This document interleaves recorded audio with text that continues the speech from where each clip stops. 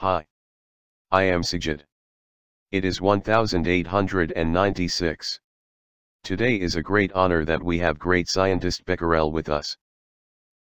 Hi Sigid. Nice to meet you. Sir. Will you please tell us about your hypothesis related to radiation emitted by flower-scent minerals?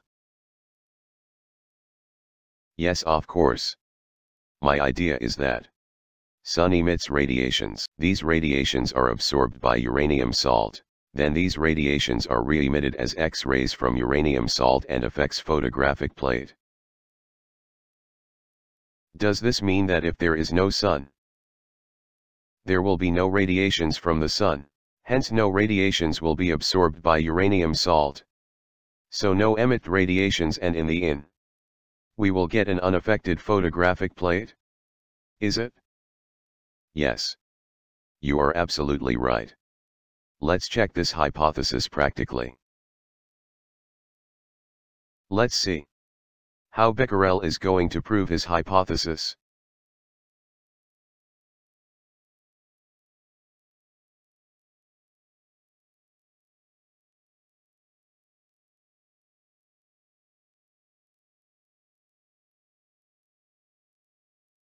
Sir, we have a bad news.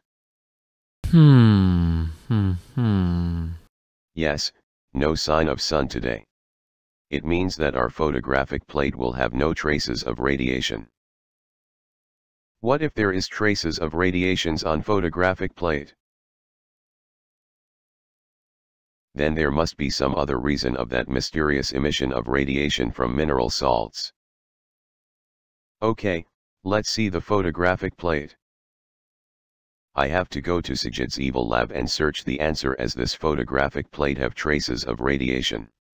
It means there is some other reason for the emission of these radiations. Sigid. Let's go to laboratory again. Okay, sir. Welcome to my evil lab. As you know, our first part of hypothesis that flower-scent minerals absorb radiations from the sun proved to be wrong.